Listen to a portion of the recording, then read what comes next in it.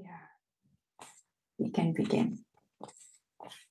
Okay, so we continue with the book on social and communal harmony, and we're on the chapter on establishing an equitable society. So far, we read a very interesting sutta, a very famous sutta, the Sigalovada Sutta, which is all about responsibilities and how we relate to our relationships that we all have with our parents, with our co-workers, with our servants, and with our teachers. So that's a very well-known sutta, the Sigalovada Sutta, and we only read part of it. It's extremely long and very often quoted. And then we went on, so now we're going on into particular relationships. And we started with parents and children last week. And this week we're on to husbands and wives. So these are always very interesting. It's kind of interesting how what part of a relationship that the Buddha draws out when he speaks about husbands and wives, for example. So there are many aspects of a relationship, and let's see what the Buddha says about what is important. Of course, there are many other suttas on husbands and wives, I'm sure, but this particular one, let's see what the Buddha draws out. So on one occasion, the Blessed One was traveling along the highway between Madhura and Viranja, and a number of householders and their wives were traveling along the same road. Then the Blessed One left the road and sat down on a seat at the foot of a tree.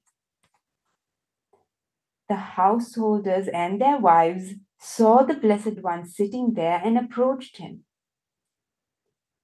Having paid homage to him, they sat down to one side, and the Blessed One then said to them,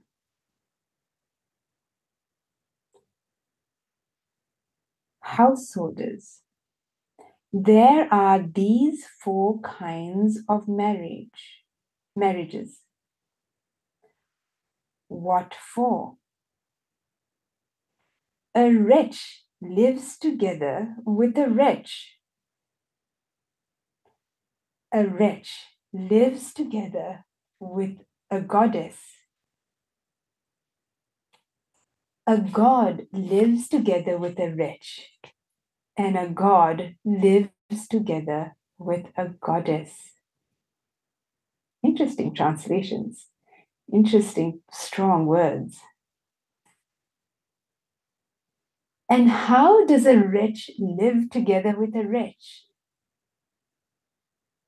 Here, householders, the husband is one who destroys life, takes what is not given, engages in sexual misconduct, speaks falsely, and indulges in wines, liquor, and intoxicants, the basis for negligence. He is immoral, of bad character. He dwells at home with a heart obsessed by the stain of miserliness. He abuses and reviles ascetics and Brahmins. And his wife is exactly the same in all respects. It is in such a way that a wretch lives together with a wretch. And how does a wretch live together with a goddess? Here, householders, the husband is one who destroys life, who takes what is not given, engages in sexual misconduct, speaks falsely, and indulges in wines, liquor, and intoxicants, the basis for negligence. He is immoral, of bad character. He dwells at home with a heart obsessed by the stain of miserliness. He abuses and reviles ascetics and Brahmins. It is in such a way that a wretch lives together with a, oh, sorry, I read that wrong. Yeah, together with a goddess, she. And how does a god live together with a wretch?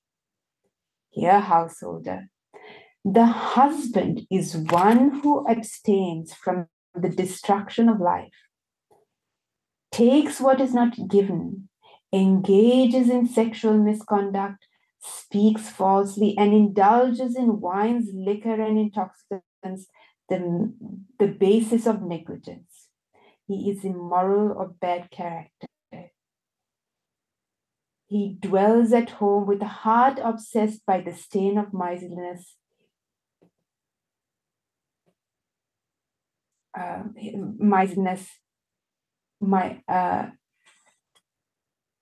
Miserliness, he abuses and reviles ascetics. Oh, sorry. The husband is one who abstains. Sorry, I read that wrong. Who does not abuse or revile ascetics, but his wife is one who destroys life. Sorry, I read that wrong. Who does not abuse, but his wife is one who destroys life, blah, blah, blah, who abuses and reviles ascetics and Brahmins. It is in such a way that a god lives together with a wretch. And how does a god live together with a goddess? Here, householders, the husband is one who abstains from the destruction of life, from etc., from wines, liquors, and intoxicants. He is virtuous, of good character. He dwells at home with a heart free from the stain of miserliness. He does not abuse or revile ascetics and Brahmins, and his wife is exactly the same in all respects. It is in such a way that a god lives together with a goddess. These householders are the 4 kinds of marriages. Sorry, I read that wrong. I read that too long, but I think you get the point. So, yeah, a wretch is one who is not only not keeping the 5 precepts that the Buddha also mentions here. He is someone who is of bad character. He dwells at home with a heart obsessed by the stain of miserliness. He abuses and reviles ascetics and Brahmins. So he includes that as someone who he describes as a wretch. And often when we live with people, we kind of take the 5 precepts as important and sort of important principle for us to live together. But here he also mentions the tendency towards not being generous, isn't it? When one person in a relationship enjoys, donating to charities, having, I don't know, feeding people, not so much parties, but enjoys being generous and open-handed. But the other person in the relationship is like, no, you can't do that. We've got to save for a rainy day. And this actually is my parents sometimes. It makes it difficult.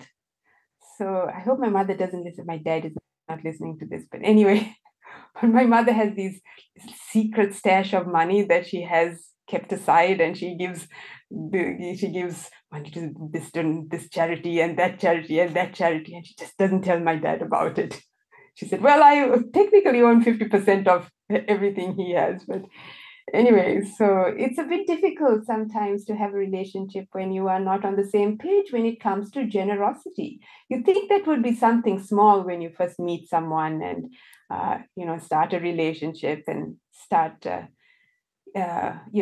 living together. But this is a bone of contention when a couple doesn't see eye to eye. And the other one is reviles ascetics and Brahmins. So again, I hate to say this to my parents sometimes, but But if one it delights in, going to the monastery and meditating and, loves some kind of spiritual practice, and the other one is like, why are you going? Why are you going to the temple again? Or why are you wasting your time meditating? What are you doing? Meditating. But again, that is a difficulty in a relationship. So I thought that was very interesting that the Buddha actually pointed that out, because we kind of go like, oh, well, we can live together. It doesn't matter. I do my thing, you do your thing, and we'll just. But a relationship where both of them are on the same page when it comes to their spiritual practice, that's when a god lives with a goddess and not a wretch with a god. I mean, that's very strong language. So I just thought that was interesting when I read that sutta, and perhaps others might have something to say. Anything that stands out to you? The other thing that Venerable Chanda noticed immediately when we read this last week was that householders and their wives. So wives are sort of chattel.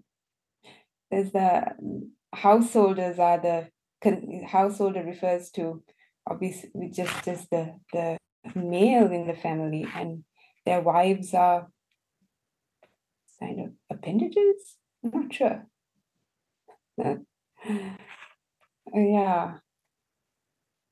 But yet, even though that is how it's described, how it is, how the wording is, still that equivalence of virtue and similar moral standards seems to be essential in a successful relationship.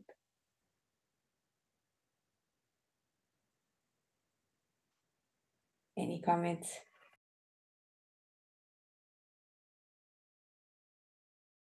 Yes, Adam.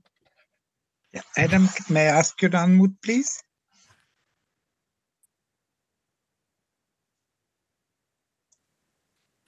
Oh, thank you for this lovely summary. I think you just touched upon the point there, but in this passage, there's very little distinction given to the difference between male and female attributes, is there? It's all to do with the internal qualities. The male and female characteristics are sort of not prominent at all. So it was their, it's their the qualities of the 5 precepts and the other qualities that you mentioned. That's the whole heart of it, and the rest of the gender attributes are not gone into. So I thought that was very nice. Yeah, that's a good point. The sutta before the Sigalovada Sutta had very specific duties of a husband and a wife. It was a slightly different aspect of the relationship. But actually, most of the time, the Buddha rarely talks as he did in the Sigalovada Sutta. It's mostly like this when it's the qualities of the mind rather than their particular roles that they play in the relationship. But yeah, thank you.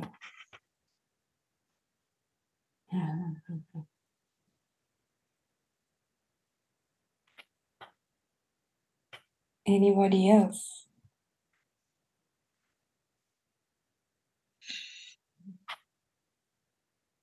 Oh, yes, MB. Whoever MB is. Venerable Upekkhā, may I ask, the sutta promotes generosity, but in relation to the spending of the household money, would the Buddha also admire prudence? Yes, actually, that is a point, there are other suttas. Remember, we're only reading a sutta, so it's not to be taken in isolation. But there are other suttas where he does say how to spend your money. In fact, I wonder if we're coming to it. Anyway, oh yes, the next one is the proper use of wealth. No, but that's not how to use money. That's how you gain money. But yeah, no, that's also there. Anyway, the next sutta is the proper use of wealth. But yeah, he says, I can't remember what the percentages were. It's like a quarter for yourself, a quarter for your family, and then a quarter for society and a quarter to be saved, something like that. I can't remember the exact breakdown or the percentage, but something for saving, something for spending, something for society as at large. So he does speak about not just giving away willy-nilly, not thinking about, well, I still have to pay rent and I still have to buy food for the rest of the family and they still need to go to school. But yeah, it is definitely spoken of being the proper use of wealth and being prudent, as you say, with your yes. Interesting. While as monastics, we own nothing, so that's quite a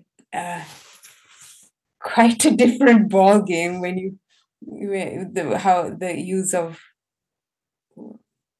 the use of wealth, use of money in a monastic setting, as opposed to the use of wealth in a family setting, where he does speak about saving. He does speak about looking after household affairs, and yeah.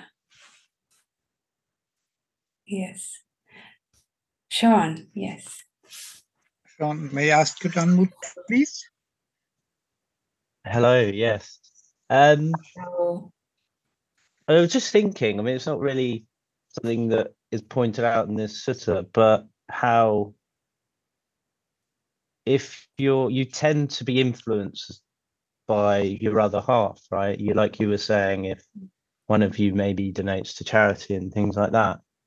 And obviously this is referred to, right, in other suttas, that, the company you keep and the friends are one of the most important things on the path. So it just made me think, and it started off with, if you live with a wretch, and we all, without being judgmental about people, you can see certain people, and even actually I see it in myself sometimes, like if someone is a bit mean with me, or a bit mean with, in generosity and things like that, natural reaction is to like, I'm not going to give you something, okay, you're going to be like that, right? Whereas when you're around generous people, it flows much more freely. And it just, it was just something that came up, a thought that I thought was quite interesting, and putting it in the wretch with a wretch, and then miserly and you could see how they could end up getting a lot worse than either one on their own, and conversely, two people that are very virtuous enhance each other. And I guess that also relates to, when you're around people, you come to monastery and people that practice, my behavior is a lot probably better than it's more skillful, because everyone else is more skillful. It makes it easier, and you make more of an effort, and you're more conscious. So yeah, that was just something that came up. That is so true. Hopefully, if two are different, the one raises the other one up, and not the other way. But yeah, the importance of who we hang out with. I mean, Buddha talks about it over and over again. Your spiritual friendship is all of the holy life. We don't realize how easily we are influenced. We think that we're independent and we make our own minds up, but we're so easily influenced by the people around us. So just to take care of that, take care of who you associate with, when you can make a choice, of course. The question is, when you can't make a choice, what do you do then? But even then, I think there are times where, there are some people that are very, very close to you, and that maybe you spend less time with them if you notice it's dragging down your behavior, and it doesn't mean, and sometimes you have to think about that, I think, is this, and then does it make our relationship worse as well because of that, Yeah.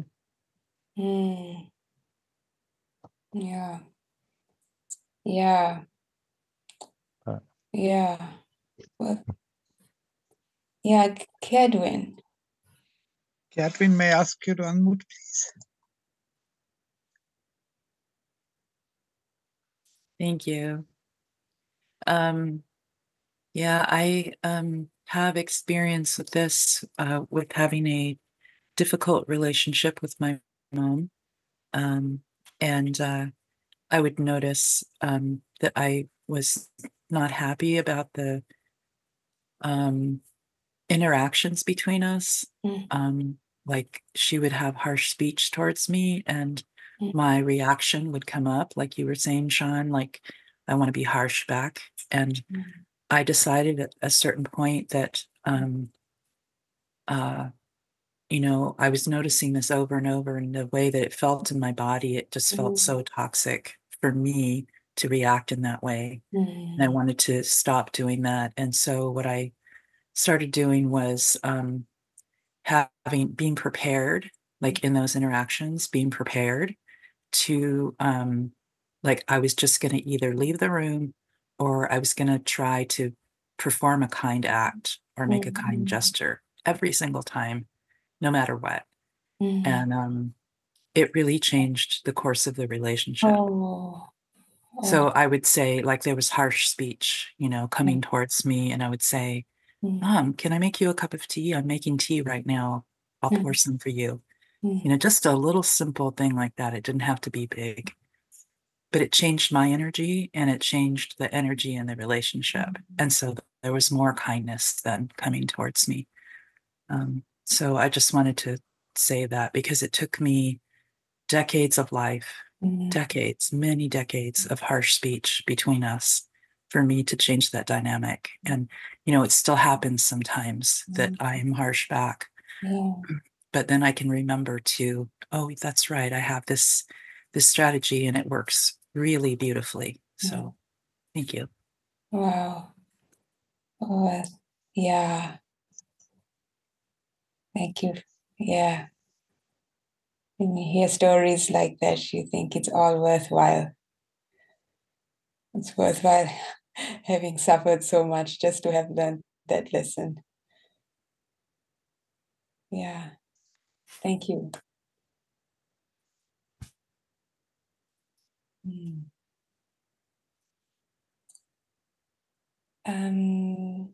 So shall we move on to another sutta if there is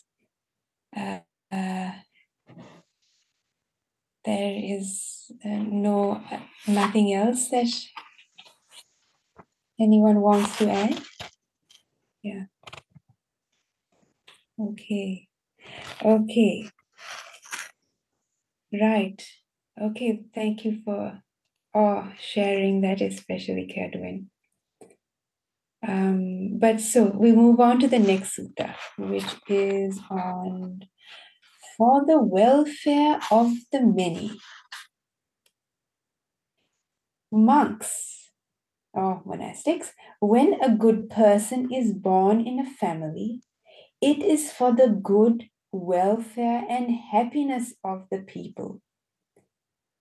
It is for the good welfare and happiness of his or her mother and father, for their wife and children, for their servant, workers and helpers, for their friends and companions, and for ascetics and Brahmins as well. My goodness.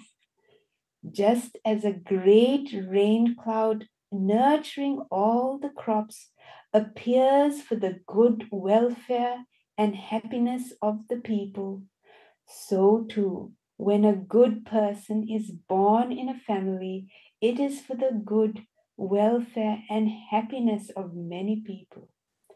It is for the good welfare and happiness of his mother and father, etc., etc., all the way to ascetics and Brahmins. Wow.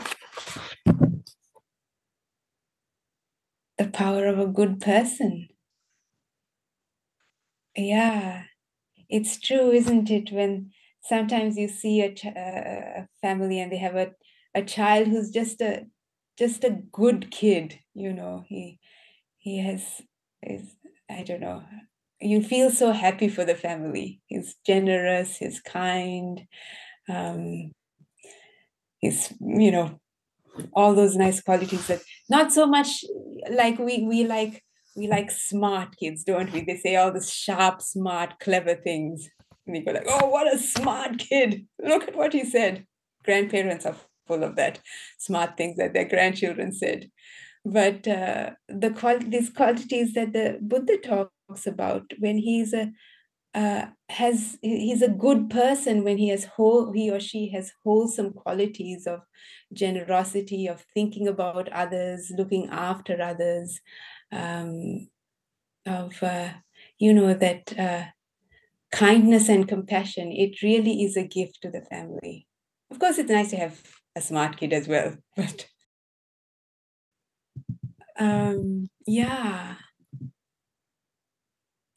But again, the question comes up when someone doesn't come across in the beginning of their life as all those lovely qualities of being kind and generous and thoughtful. They could be a black horse, you know. They could be someone who comes later on in their life,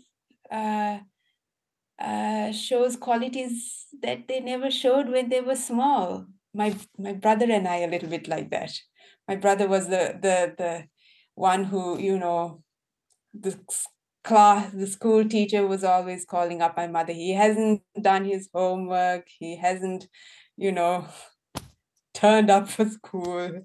And I was the goody two shoes, though I'm a nun, heck.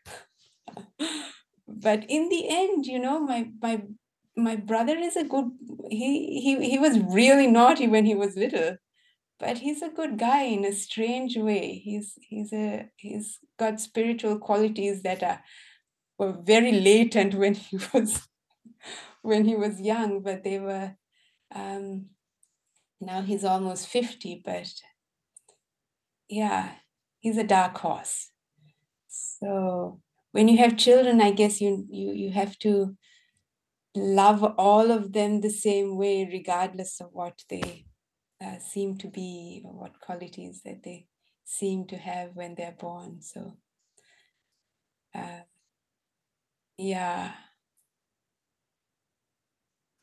Anything that anyone would like to add on a good person born to a family?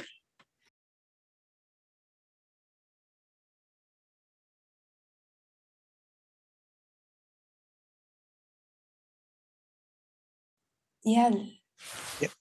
Liz, may I ask you to unmute, please? I think you make a statement that the family will be pleased to have a child like that. But it depends what family. Some family actually are very narrow-minded, racist, or not inclined to generosity and so on. And then the child is rejected from this kind of family and even punished for giving whatever. And so that's a statement I would say I would be a bit wary about. It depends which family the child is born in. Yeah. Yeah, true. But you wonder if, you know, if the family, if the child has very strong qualities, they might actually influence their parents. Well, I am speaking about a particular case where, in fact, the the child was very rejected by the parents and by the siblings. And I thought that was very sad. You know, and then it takes somebody very strong to keep up these qualities. Yes. Despite the rejections, the mockings, disparaging, and so on. That's a bit sad. I know the opposite as well. There's a in our monastery in Perth. She's an old English woman who comes every week. Anyway, she passed away last year. Comes every week to the monastery. Extremely beautiful person. But her mother was bipolar. And when she thinks about it, there were a lot of mad people in the family. She says she has a mad family. Her aunt this and her uncle that, they were all a little bit odd. But anyway, her mother was mentally loved her one moment, shouted at her another moment. But Pauline, I think just the strength of her character from another life, if you believe in other lives, but managed to stay sane, but also be extremely, have a very balanced mind, just simply on the strength of her past life practice. I'm sure of it, that she not only lived through a difficult childhood, but she was extremely positive and good meditator, good, powerful mind. So, I agree with you when you say about past lives, which gives you a kind of baggage. It can be a very good baggage, or it can be more problematic. But I do agree with you. And I think about this particular person, and I've always thought that she had something from before. There was no other explanation I could think of, that just carried her through, and yes, it was an interesting situation, but it never changed, and now both the parents are dead, but the siblings still don't talk to her. How old is she now? She's not a young person. She's about 17 now. Right. Yeah. You never know when we are born again, what type of family, our parents are going to be. So it is kind of scary. But the more we cultivate our minds and are able to, have those good qualities, the more likely that in our next life we would be able to have some chance of maintaining them. Yeah, I think you're right. I think you're completely right on that. I think Bhikkhu Bodhi, I remember listening to him once, and he was saying, you don't carry the memories of this life, or at least you've got to have achieved quite, but every thought you have, every action you do, actually leaves an imprint on the mental continuum. And I was absolutely fascinated with that. And I thought, oh my goodness, I better be careful. But I think he was right. Having said that, I can't remember my past lives. I will have to trust Bhikkhu Bodhi on this one.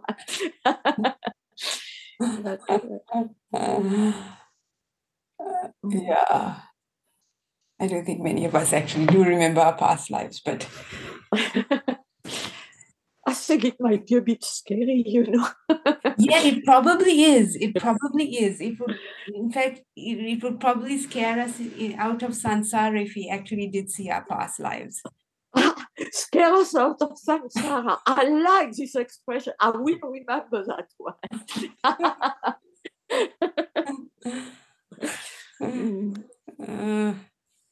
Yeah.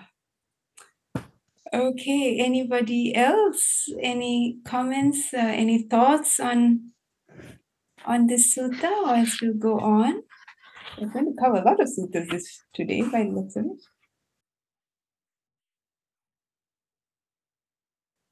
Yeah? Okay, we will go on then.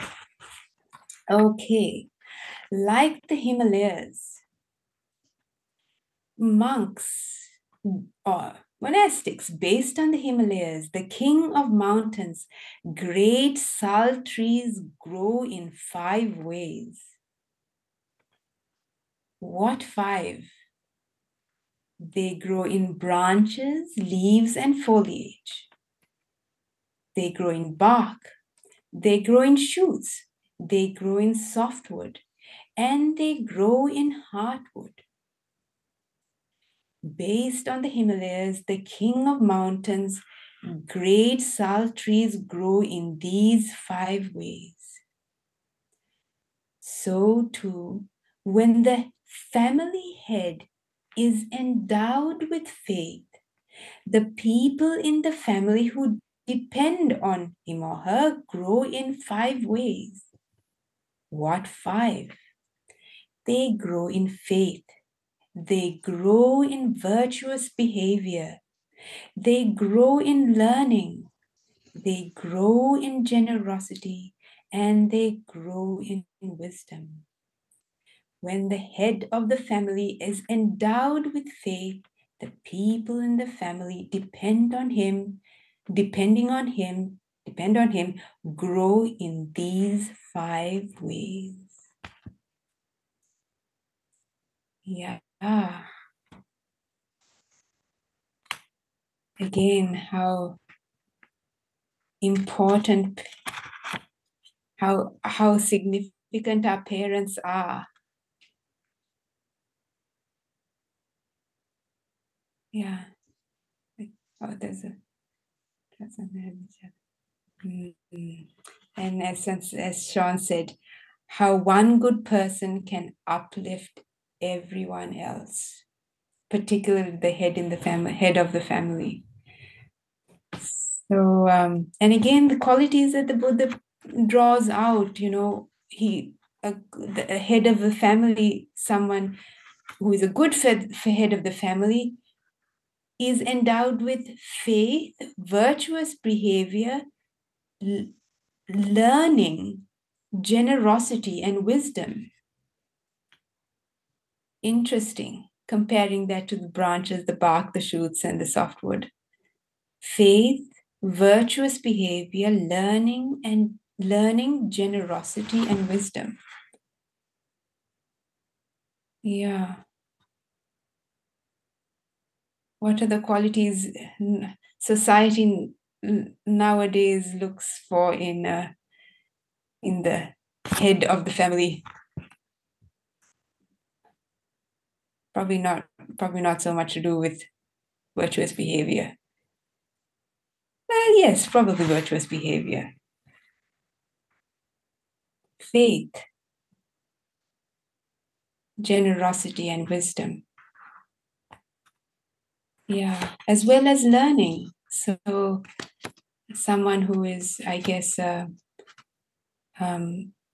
educated, who has, I don't know, interesting, educated, knowledgeable in his field, whether he's a farmer or whether he's an engineer, whatever it is, skilled in his field. And also wise. How wonderful to have a parent like that. Yeah. Or to be a parent like that if you have children. I don't know if children necessarily appreciate it, but yeah. Any comments? Or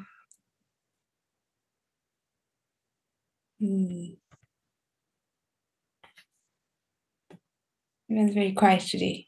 Yes, Sean. Sean, may I ask you to unmute again?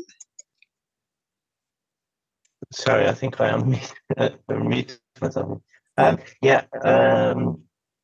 Yes, when you said about the learning there, it's funny because I actually understood it to mean learning, about the teachings rather than anything else, just because obviously of what this is. So I was actually related just learning. So you could, in theory, and I suppose probably back then, you wouldn't have been uneducated, but you wouldn't necessarily have had to be educated. And then just makes me think maybe about being open-minded, about wanting to, as opposed to being fixed in your ways and ways things are.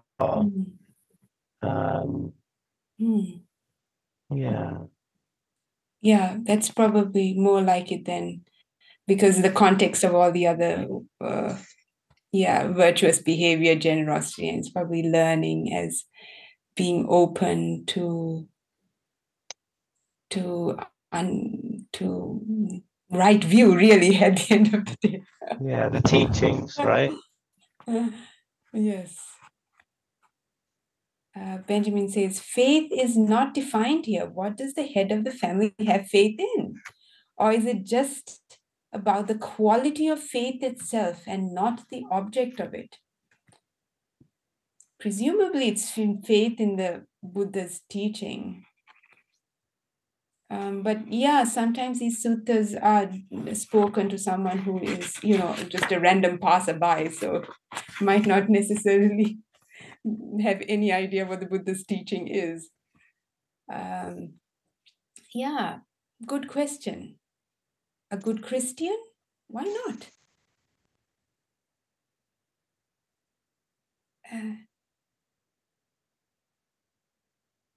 Yes,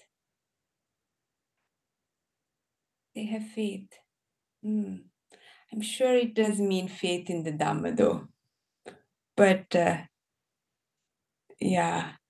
but heck, better to have faith in something good than no faith at all. So, Manori, learning is three compared to the shoots of the tree. Learning mind helps in the growth, maybe. True. The sort of mind that goes out to expand its sort of initial little comfort zone. Yeah, true. It's probably learning in the sense of expanding your mind.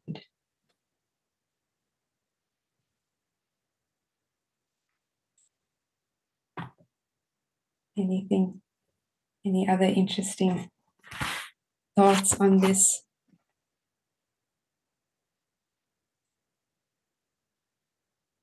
Wow, we're going to zip along today.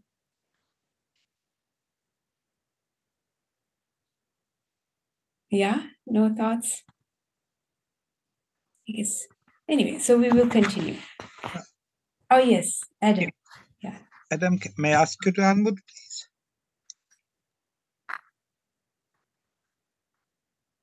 Well, it's just a tiny point. But in the last sutta, we had the nurturing all the crops. And here we have the grow. The grow in 5 ways. So you've got that natural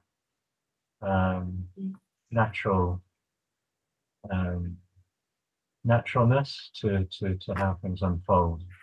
And that's a sort of natural process there. Right. Oh, very, very good. Interesting. Yeah, it's a natural unfolding from faith to virtuous behavior. It must be faith in the Buddha's teaching. Faith to virtuous behavior, to learning, to generosity and wisdom. You're right. Yeah, it's a natural unfolding. And we can't jump to wisdom. So it is a natural unfolding.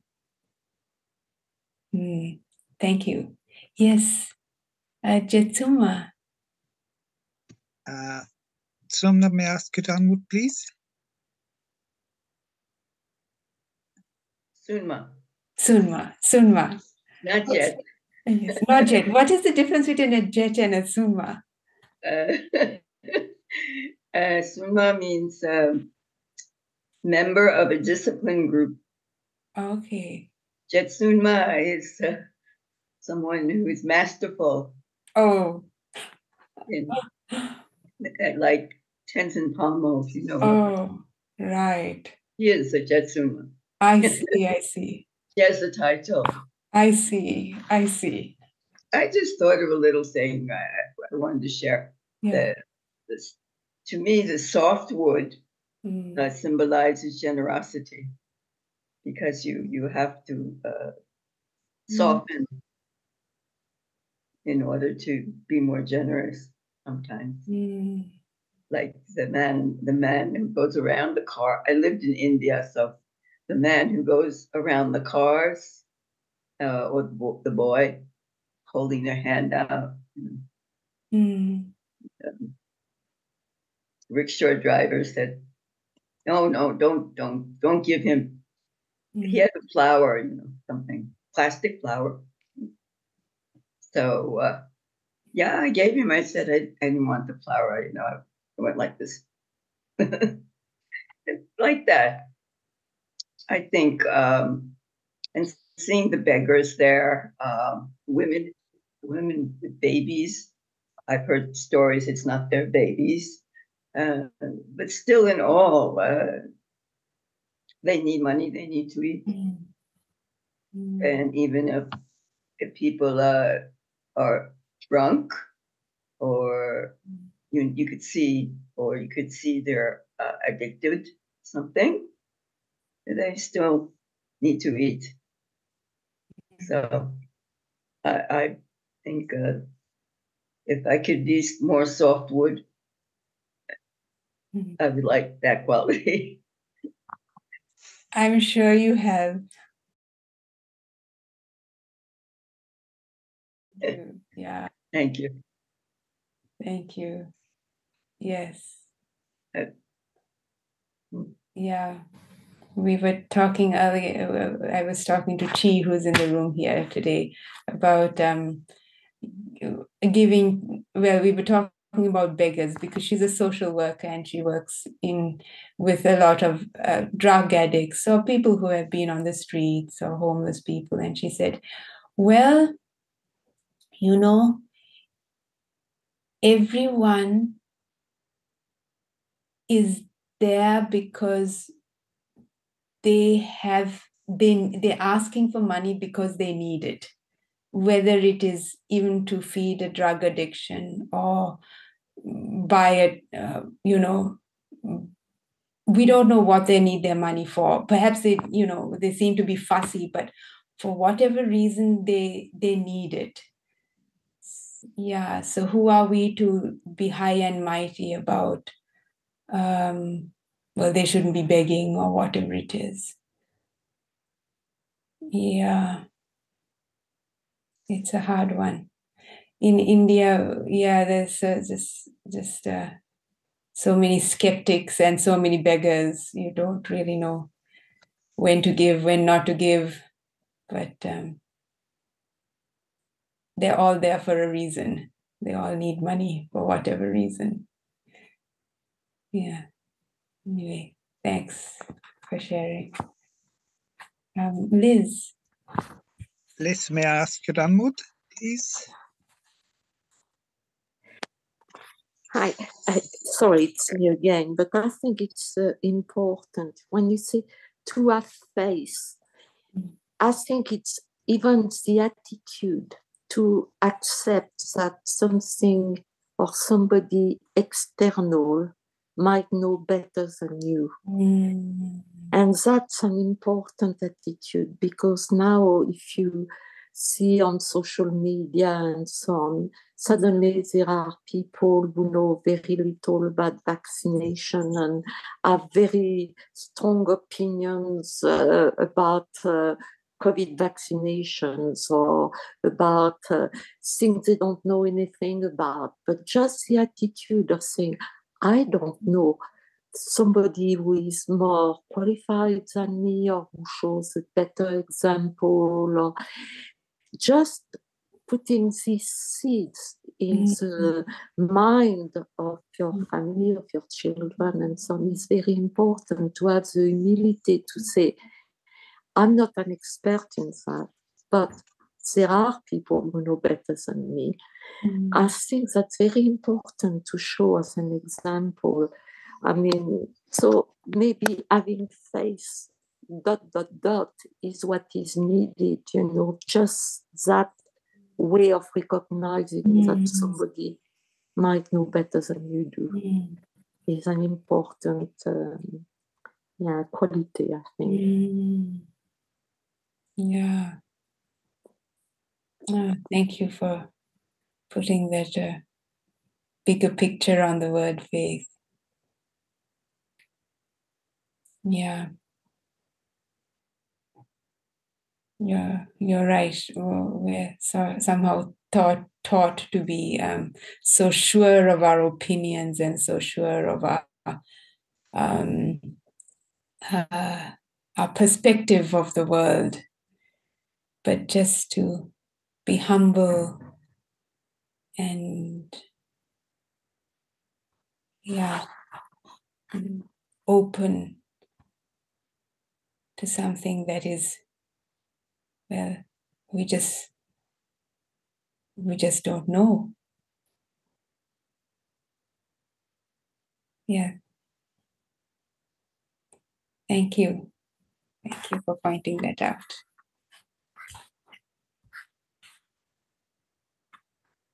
Okay, so we'll do one last sutta, I guess. What do you think? One last sutta? Okay, here we go. Ways of seeking wealth. The householder who seeks wealth righteously, without violence, and makes himself happy and pleased, and shares it and does meritorious deeds, and uses that wealth without being tied to it, infatuated with it, and blindly absorbed in it, seeing the danger in it and understanding the escape, he may be praised on 4 grounds. Wow, I'll read that again. The householder who seeks wealth righteously, without violence, and makes himself happy and pleased, and shares it and does meritorious deeds, and uses that wealth without being tied to it, infatuated with it, and blindly absorbed in it, seeing the danger in it and understanding the escape, he may be praised on 4 grounds. The first ground on which he may be praised is that he seeks wealth righteously, without violence. The second ground on which he may be praised is that he makes himself happy and pleased. The third ground on which he may be praised is that he shares the wealth and does meritorious deeds. The fourth ground on which he may be praised is that he uses that wealth without being tied to it, infatuated with it, and blindly absorbed in it, seeing the danger in it and understanding the escape. This householder may be praised on these 4 grounds. Wow. Just as from a cow comes milk, from milk comes curd, from curd butter, from butter ghee, and from ghee comes cream of ghee, which is reckoned the foremost of all these. So among all householders, the foremost, the best, the preeminent, the supreme, and the finest is the one who seeks wealth righteously, without violence, and having done so, makes himself happy and pleased, and shares the wealth and meritorious deeds, and does meritorious deeds, and uses that wealth without being tied to it, infatuated with it, and blindly absorbed in it, seeing the danger in it and understanding the escape. Well, there you go. That's a lot, isn't it? Our whole relationship with money and our whole relationship with how we make money and how we spend it, and it's such a I don't know. There is danger in it, but there is also how we use it wisely. Yes, Manori. Yeah, the Venerable, the end of it, can you expand it a little bit without seeing the danger in it and understanding the escape? Yeah, good point. Usually that understanding the escape usually refers to the Noble Eightfold Path. So I'm not sure in what context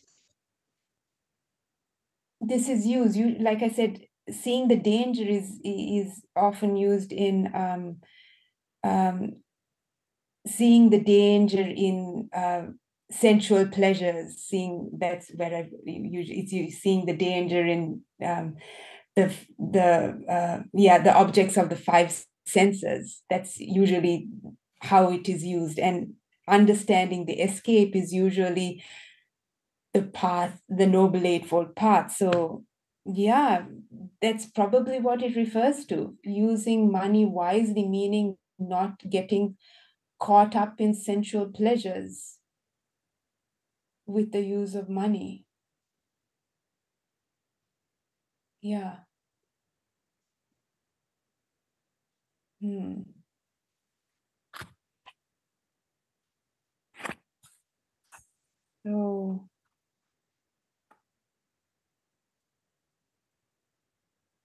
So I mean, there's a lot of very pointed information, because probably from time immemorial people have been obsessed with money, collecting too much of it, and enough of it. There's never enough of it. There's all, and then you go on to even immoral ways of accumulating money. You can see politicians, I don't know, who seem to have no qualms about being corrupt, who seem to have enormous amounts of money and don't think it's enough. So, yeah, wealth is a great source of suffering if it's not used properly. Yeah. Or Richard is waving his hand. He's waving his hand, not his virtual hand. Perhaps Richard can go first. Yeah. Richard, may I ask you to unmute, please? Yes, hi, Venerable. It's, as far as money is concerned, I found for myself personally that if I actually earn my money, for example, if I have a job which I used to work for myself, I've just retired, so like in my last job, I worked, as a steward. I worked in Wembley Stadium, and I enjoyed being a steward, and I did it legally. So, I legally worked as a steward and I got paid for it. And so I actually earned my money, by law. So, I went to work and I actually earned this money. And so, you could say, of course, in the Buddhist sense, trying to follow the Noble Eightfold Path, that I'm actually following the right livelihood, and doing the right, with the right intention, right action, right livelihood, right effort, So, so as far as money is concerned, I'm actually doing it rightly, but then by comparison, I have a friend of mine who likes to bet, so he goes to the betting shop and he has actually his own money, he's also a pensioner, and he goes to the betting shop, which I go with him. And for myself, I've never betted in my life, and he has his own money, and he's not stolen his money, and he goes to the betting shop and he bets, on these machines. So it's not stolen, and it's not like he's, and it's not like he's intentionally, trying to steal the money, but he's, in a way, he's very sticky. He's got the intention to make money, so like it's, I don't know if I have to explain, it's like emotionally, he's very attached to the money. So for me, it just feels like it's not right. He's not like really doing it with the right intention from a Buddhist point of view. So it makes me feel like I'm some holy person being all righteous, holy Richard. How dare I say this? But basically, it just doesn't feel right that this my friend can go to the betting shop and, with his own money, which he has got, because it's very addictive. Yeah. It's very addictive going gambling Right. with his own money. So like it is in a way like he's not using his money wisely. So like if he's using his money, I suppose in a wise way. So it's very subjective, I think, actually, money, as well. So, I suppose you could actually, I mean, how is the Buddha's idea? I suppose you could really logically say, if I went to a bank and I raided the bank, I stole some money, but then I actually used the money in a skillful way. Like if I go to a bank, I steal hundreds of millions of pounds, then I donate it to your nunnery, so that yourself can then build the nunnery in Oxford. Would that be okay? That wouldn't be a valid. I think you might get into a bit of trouble. Yeah, but if I did it with the right intention, though, it still would not be valid, would it? Really? Yeah. The sort of method, that's a bit extreme, but simply, I don't know. So I find that's trouble with money as well. Yes, So maybe the aspect, what the Buddha is saying, that I suppose if you actually earn your money in a skillful way, by right livelihood, then just by simply doing that, you actually get rewarded in the here and now by actually doing that. It's really nice. It just feels nice to actually earn your money with it, because you know that it's the right intention.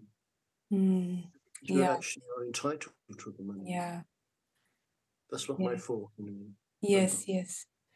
Your poor friend probably doesn't quite know the joy of having money right. Oh, I told him loads of times. I'm standing there getting very bored, and he just stands there and he loves his gambling. Yeah. He actually uses me as his lucky charm. Oh, right. Yeah, because he often wins. He always wins with me when I'm there with him. I'm his lucky charm. There's a comment here. Yeah. Richard, please don't do it. I know, I know. I'm just joking. Chi. I wouldn't really do it in a way. I'm joking. There's a Chi here wants to make this comment about gambling. Yeah, sure. Yeah. I think I have to completely agree with you, Richard.